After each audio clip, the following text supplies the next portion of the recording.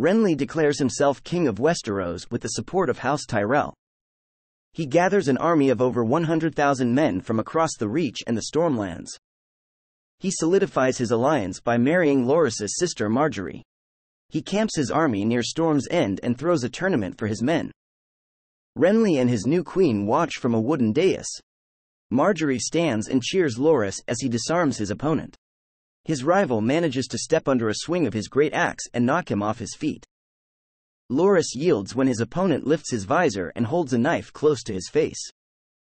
Renly congratulates the combatants as they stand and calls the winner forward. He commands them to stand and remove their helm.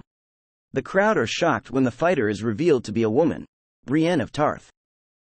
Renly tells her that she is everything that her father promised. Margaery says that Loras fought valiantly and Renly agrees with her. He names Brienne champion and offers to grant anything that she requests. Brienne asks to join his Kingsguard, and he accepts. Loras is not happy about her appointment to the Kingsguard. Catelyn Stark arrives and exchanges greetings with Renly and he promises justice for the execution of Eddard Stark. Loras interrupts to ask if Robb has marched against Tywin Lannister yet. Catelyn denies knowing Robb's strategy and says that she would not divulge it to them if she did. Loras says that Robb should have attended rather than sending his mother. Catelyn retorts that Robb is fighting a war rather than playing at one. Renly laughs off the barb and invites Catelyn to walk with him. Renly and Loras kiss passionately inside Renly's tent. Renly undresses his lover and notes his badly bruised chest before kissing the marks.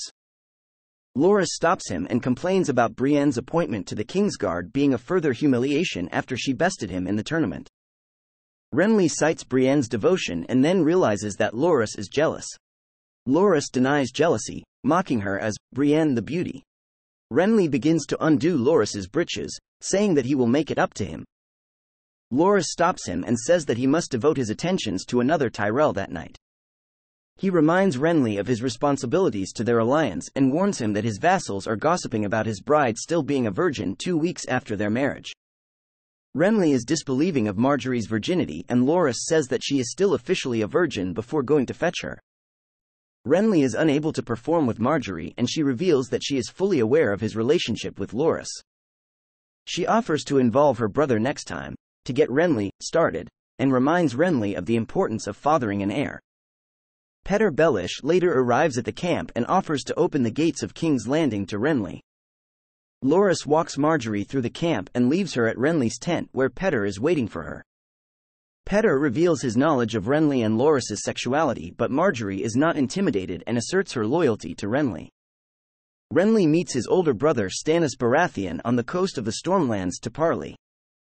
Stannis is accompanied by Melisandre, Davos and several guards.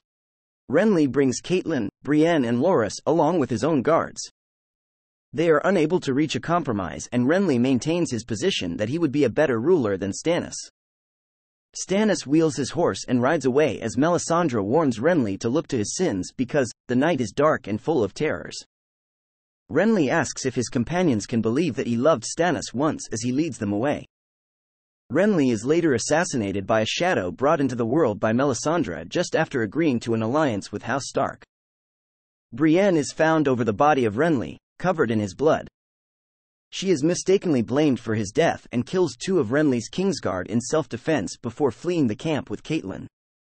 Loras stands vigil for his lover and king in the command tent. Margaery paces anxiously behind her brother. She tells Loras that they need to return home but he does not answer. Lord Petyr, Littlefinger, Baelish enters and greets them. Loras immediately orders him out of the tent. Littlefinger warns them that Stannis is an hour away and that when he arrives, Renly's bannermen will join his cause. He says that their companions will fight for the privilege of selling them to King Stannis. Loras stands and draws his sword and asks if Littlefinger is seeking the same privilege for himself. Petyr points out that he has come to warn them instead of going to Stannis. Margaery pushes her brother's blade away from Littlefinger and warns him that they have no time. Loras tells Margaery to ride back to Highgarden and says that he will not run from Stannis. Margaery says that Brienne killed Renly and Loras says that neither of them really believes that. He asks her who stood to gain the most from killing Renly and Littlefinger answers, Stannis. Loras promises to avenge Renly by killing Stannis. Margaery says that they cannot stay. Loras tearfully returns to Renly's side and asserts that he would have been a good and true king. Littlefinger asks Loras what he most desires and learns that it is revenge.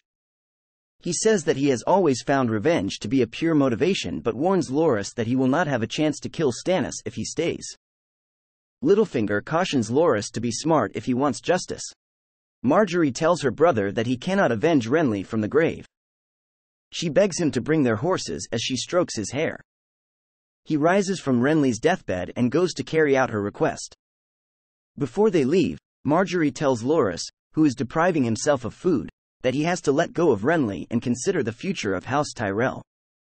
Loras expresses regret at having persuaded him to try and claim the throne even though he was behind Stannis, which led to Renly's murder. Margaery suggests that Renly already thought about his ascension, but Loras insists that it was his doing.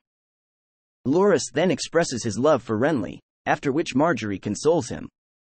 Before the Battle of Oxcross, two Lannister sentries are debating who is the greatest swordsman in Westeros.